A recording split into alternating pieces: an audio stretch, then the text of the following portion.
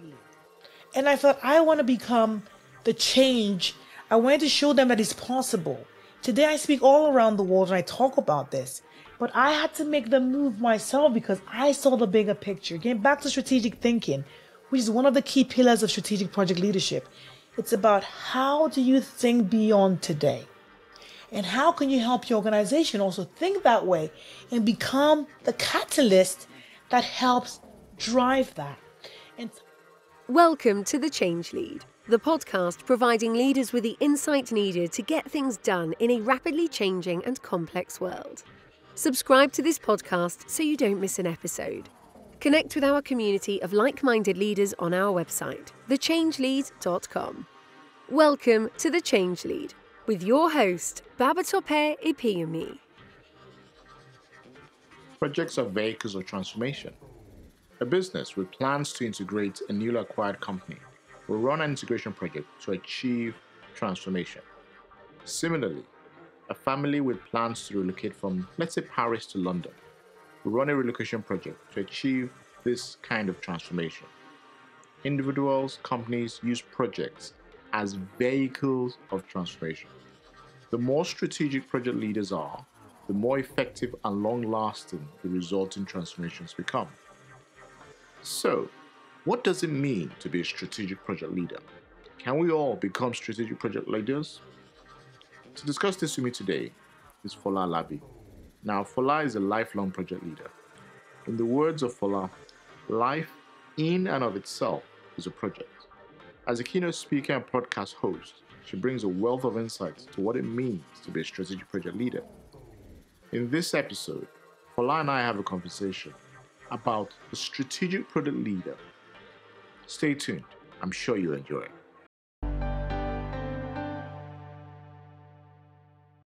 Hey Fola, really great for you to join me on the show today. Thanks for making the time and really looking forward to today's conversation. Fantastic. I want to say thank you so much, Babatope, for inviting me to be part of the show. And I cannot wait to share a bit of my little experience to definitely inspire someone out there who's actually listening. So thank you so much. Oh, brilliant. Looking forward to it. So just to start, what I always do is I always try and get to know my guest a little bit before having this conversation. So I was doing some research on yourself. And I think topic today, the strategic project leader. And one thing, I always look at how people position and brand themselves. So I think one thing you've used is like you're the founder and catalyst of the strategic project leader. Found that quite interesting. You also provide keynotes. One of the keynotes that one of the topics for your keynotes is around the topic of rebirth, how you transition from being a project manager to being a strategic project leader. So what that tells me, you do have a perspective of being a project manager, project leader, without necessarily being strategic. So it'd be good to start there. What does it really mean to be a strategic project leader? Before I get into that, I think it's always great to give some background. My journey into the world of project management started about 19 and a half years ago, where I got the role as a PM for the Department for Transport. And I led the transformation. This was a while back now. Listen, I can't believe that I'm actually that old. But the fact is, through my journey, I have managed projects as well as worked within the project management office, where we manage the governance and we look at how we can ensure that all the projects are delivered on time, on schedule, and on budget. However, as I looked through, I found an opportunity. I realized that project management, as we actually see it, we think about the triple constraints of delivering projects on time. We think about the budget. We think about the schedule. That's awesome. That's great. However, when we think about the fact that organizations are set up to deliver value, period, and strategies are definitely set at the very, very top level, the C-suite level. And when the C-suite set strategies at the beginning of the year, and that's actually been revisited, the strategies and the strategic goals are actually documented and prioritized. And then projects are actually then set up. They're trying to bet it off of those strategies. And the PM then sits within a particular, just a little bit of a window where PM is brought in to drive a project. And after that project actually delivered, they actually step away. And then, but when you look at from idea to benefit realization, there is a missing link where the PM who was probably brought in to deliver an IT transformation comes in and goes. The actual benefit of the why, which was in the business case, may not really be fully utilized, may not be fully actualized. That's the word. And so how can we ensure that that really happens? I have found that there is a golden thread that sits from strategy definition and design through to realization, where project management as it is plays a pivotal role to help organizations drive that. And so being a PM is great, but elevating to become a strategic project leader means that you go beyond the tactical, where you don't go and think about how does this piece connect to strategic goals and objectives? What are the market drivers? What's the economics behind this? And so you become that asset. You become a key driver to help organizations achieve their goals. And so beyond just delivering your piece of work, you then also create what I call a triple win, where organizations achieve their goals and objectives. That's one. You are able to advance your career as well, because now you become that person who understands the business, understands projects as well. And obviously, when they think about the next person who's going to get the next promotion, definitely it's going to be Babatope, right? Because he's not just the PM who delivers just that piece of work. He understands how everything actually connects. So I came about the concept of becoming a strategic project leader because there's an opportunity that we could actually leverage and create something even bigger and better. Nice. I like that. I think it's key that you're not just tactical in your approach. It's very easy as project managers to focus all attention on hitting a milestone that is a month away instead of taking a step back. What is, I think the word you use, the value. It starts from the value. Businesses are set up to deliver value at the beginning of the year, right, or beginning of their cycle. You say, what is the value we're looking to bring? And the projects, the way I see it, is more like a vehicle for transformation, a vehicle that delivers value. I like the concept of the triple win as well. As in, I think that's key.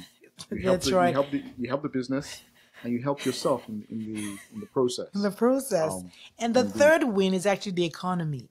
The economy actually benefits because when we have more projects that are strategically aligned, delivering strategic value, it means they were definitely putting in something better into the economy, right? Where we actually part of the catalyst that makes that happen. So it's definitely exciting. I love the one you picked up the fact that you call it value, because my program is called the Value Accelerator. As the strategic project leader, you become a value accelerator for your organization. Nice. Okay. So if I switch gears slightly, I know the first time we spoke, I think something that came across quite clearly was you had this concept of a project lifestyle. I think I've seen this phrase you've used where life in itself is a project. Yes. So that is unique. A lot of project practitioners don't have that phrase, or that's not top of mind when you speak with them. So it'd be good to get your take on that. Can you talk to that a little bit? What does it mean to have a project lifestyle? Fantastic. I love that question. When you think about project management, I want to take you back on a journey a couple of years ago. For me, being a leader, people kind of see the front end and they don't realize probably the struggles that actually came through. I was one who, I had a team, I was making six figures, traveling all around the world. It was something that was actually missing for me. I wanted more. For me, it's about that holistic success where you thrive at work and you thrive at home. And at that particular time, I was going through a tough time in my life and I looked at everything. I remember a friend of mine came in and said, Fola, what's really going on? When I have difficult measures and acquisitions and dealing with difficult stakeholders, you are able to turn things around. How come it's not really going on perfectly well in your personal life? And I'm like, yes, there's something missing. And so what happened was I had to go in, I did some journaling to understand what exactly is the missing piece. And when I looked at it holistically, I found that my spouse, for instance, is my stakeholder. And I am like, how come I cannot have constructive conversation? How do I leverage this at work? When we're in difficult situations, do I throw in the towel and say, that's it? Or do I, think about a path and a plan on how I need to tackle what isn't going right. And that was the first turning point for me.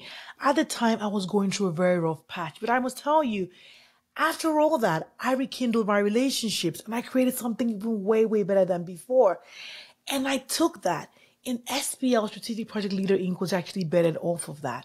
I see project management as that foundational piece from planning, from cost management, to procurement, to communication. Just think about all of that, to risk management. How do you leverage that as an entrepreneur, even as a, professional as well? And it has been transformational for me. And so beyond just getting the 6 or 7 figures in your bank account, I am about amplifying success. So as a strategic project leader, you leverage the same similar skills.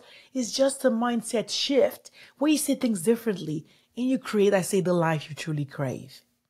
Indeed, I think that's nice. It's like I say, it's a very unique take on using the skills, the principles of being a project leader that you actually become a holistic. You make sure you have a holistic, what do you holistic success. So it's not just success in your career, but success in your personal life as well. I think that is absolutely brilliant. I might come back to that, but for now, if one thing that you mentioned there was in your personal life, it improved the people around you. Your relationship with your partner improved. I think that's key. If we switch that and talk about stakeholders that we have. So in business, you have stakeholders. You have the stakeholders could be the leaders of the organization. They could be this head of sales, the sales leads. They could be developers. They could be technology leaders. They are stakeholders. That's right. As part of being a strategic project leader, one thing that's important will be how do you partner with these stakeholders? It's not, we're using the business context, but it's applicable as well to the personal life as well. So I'm trying to straddle both topics at the same time. So how can you become a true partner? Are there steps, principles, or maybe a narrative that you can use to explain it and tease it out? How do you become a real partner as a strategic project leader? Yeah, I love that question. First off, for those who are actually listening, when you think about the word stakeholder, a stakeholder is anyone who will be impacted by your work. It could be positive, it could be negative. So it doesn't matter if it's the manager, the sales department, your teams, the customers, anyone at all that has in any way, shape or form can actually be impacted by the outcome of your project. And when you think about it that way, you think about your personal life and you say, who has got stake in my life? Who are the people who can positively or negatively be impacted by the outcome of the work I do on a day-to-day basis? And how can you then become that value add that helps influences their relationships? And I ask you a question, Babatunde. When you think about the people around you, everyone wants a value add, right? You want someone who's going to influence and make your work better. You think about your day-to-day in the office, maybe when you have a complication, when you're trying to plan, you're like, who is that person that helps me with my planning? Or you think about my numbers, or maybe when you have an IT issue, there's someone who comes to mind for you to say, I need to pull on that particular person. We all have something that we are great at. The key is about harnessing that and understanding what are my superpowers? So that way you have something to offer. And this even ties into like the mentee-mentor relationship. I'm going to come into that a little bit. But as an individual, as a professional, it's all about value. How can you become someone in the organization that people look up to? And so when you think about building relationships with, C-level executives, or you build relationships at maybe 2 levels ahead of you, when you show up at work, for instance, and you're someone who they know that will always be the problem solver rather than someone who always thinks about the issues. And you one who's going to, if they put something on your table, you're going to be like, yes, Fola's going to fix that. But Babatope is so clear about how to simplify complexities. When you show up with value, you just attract people. You attract people who are going to be there to support and to help you. But when you're one who's always draining, you think about all those Debbie Downers, as they say. In every team you have those people who always have, oh God, hell is always going to break loose. And that's okay to identify issues and risk. But when you come up with issues, How are you able to turn around and say, that's a problem, and I also have a solution. These are the options. And that's how we need to show up.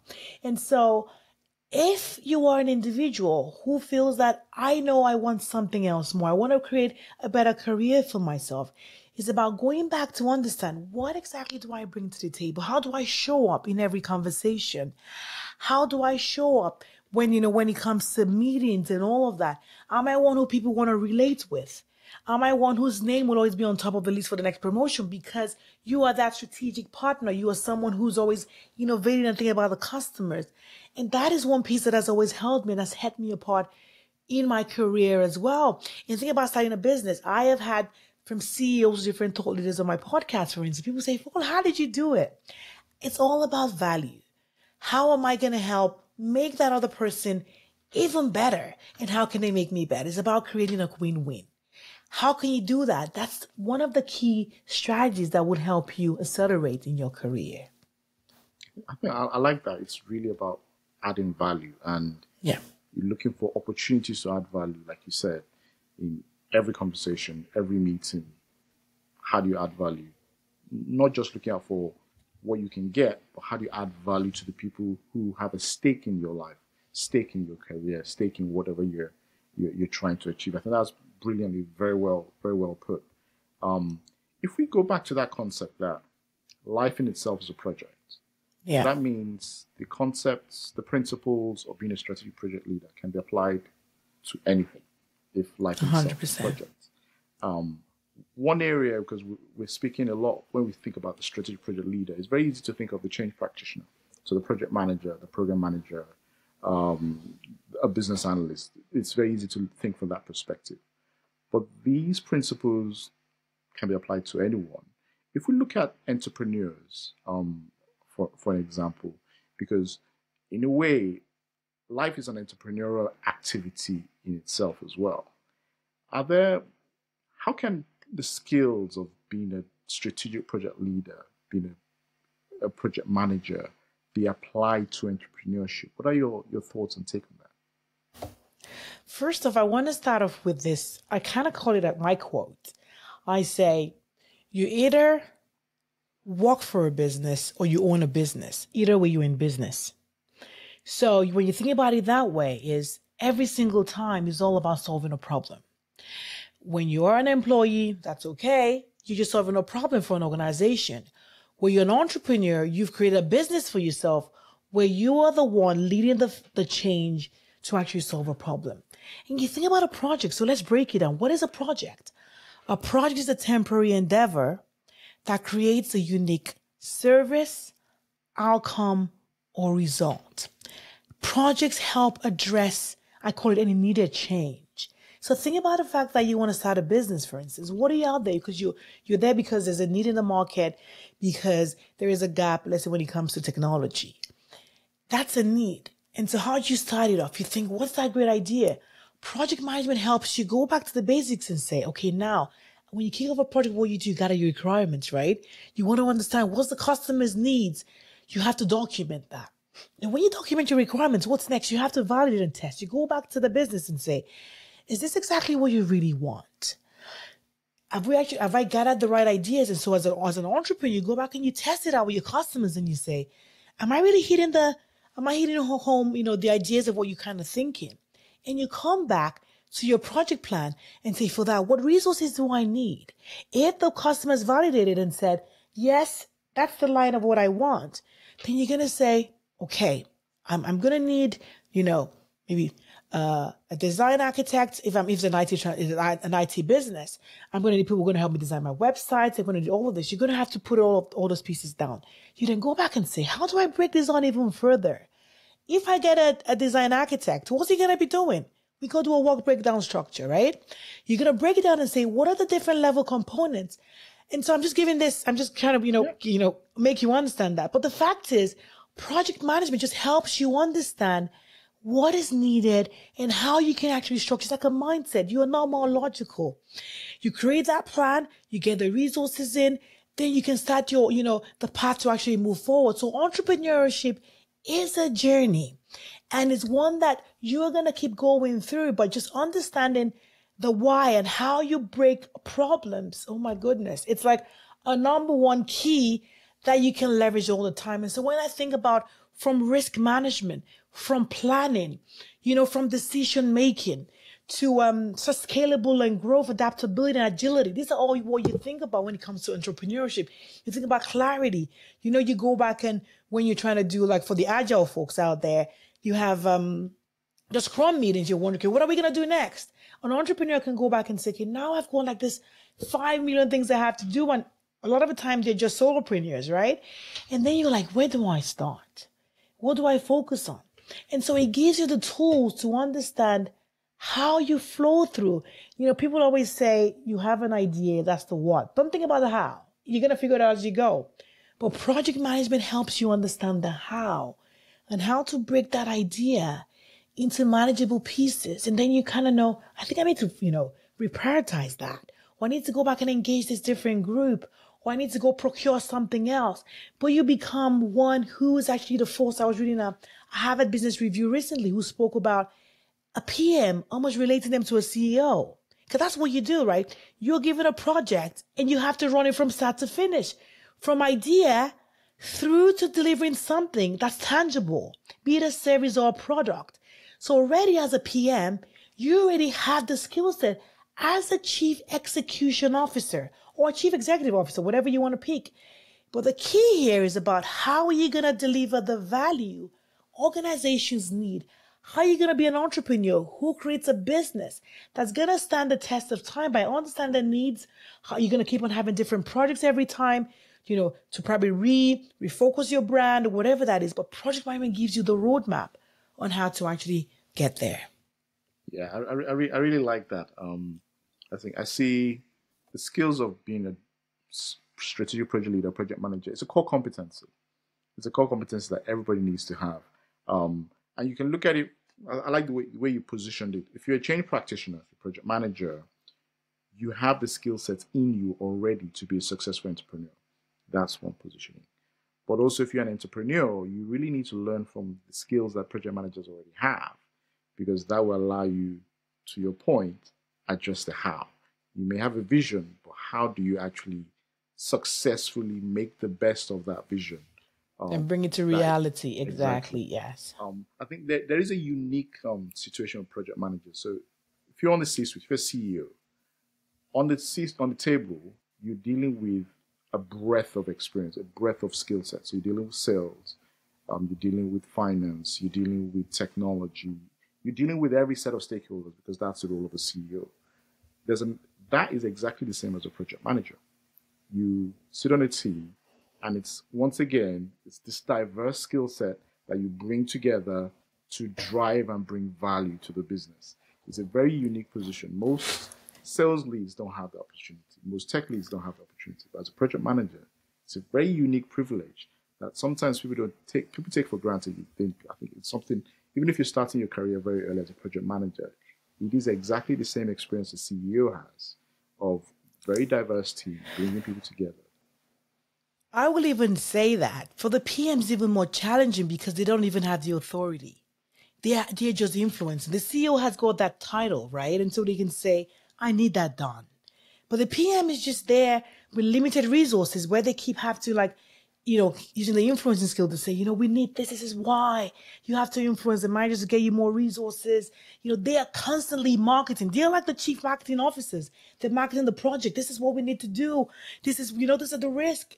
But, so I even say they have a level of even more tenacity because they have to push and make things happen without even having the authority to do it.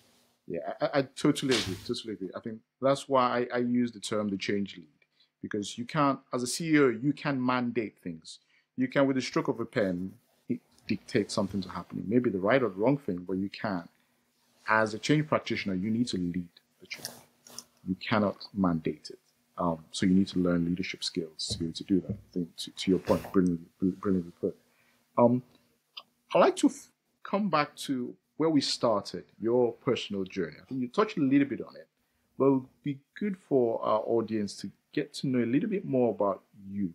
How did you get on this journey of becoming the strategic project leader? Thank you for that. So I think we can get into this from different corners and stuff. For me, my journey, just like people listening, just like every one of you, um, I have just been one who has got dreams, and I've just thought about what can I do to create what I didn't really have.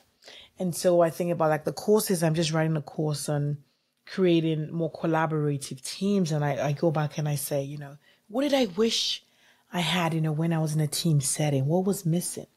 And so through my career, as I said, I started off just like a lot of you. I did customer service.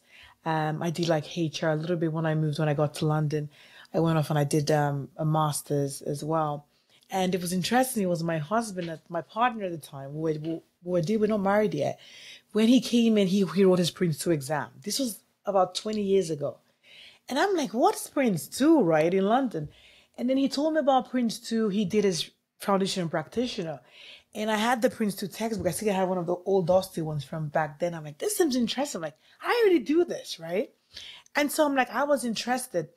And so I did my research. He gave me some stuff, and I read a little bit about it.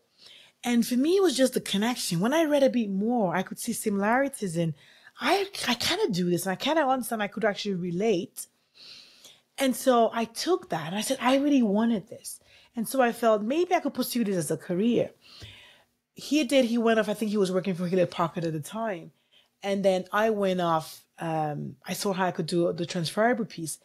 And then I landed, even before I did my Prince 2 exam, that was an interesting piece. I applied for like different roles, and I landed my first role. It was an assistant project manager for the DFT in London. And when I went for my interview, you won't believe it. I remember the panel. This was an interview, I knew I was never going to pass. But think about this. Your first time going to like a profession, and it was a panel of about 10 people, and not just them. I'm talking about older age people. And I'm like, who exactly what am I going to say? And so I just dropped my bag, and I'm like, Fola, it's just a time for you to have an ask for, can I have a glass of water, please? And then they gave me a glass of water. I'm like, you go in, I wasn't going to get it. And then I sat down, they were talking about the projects.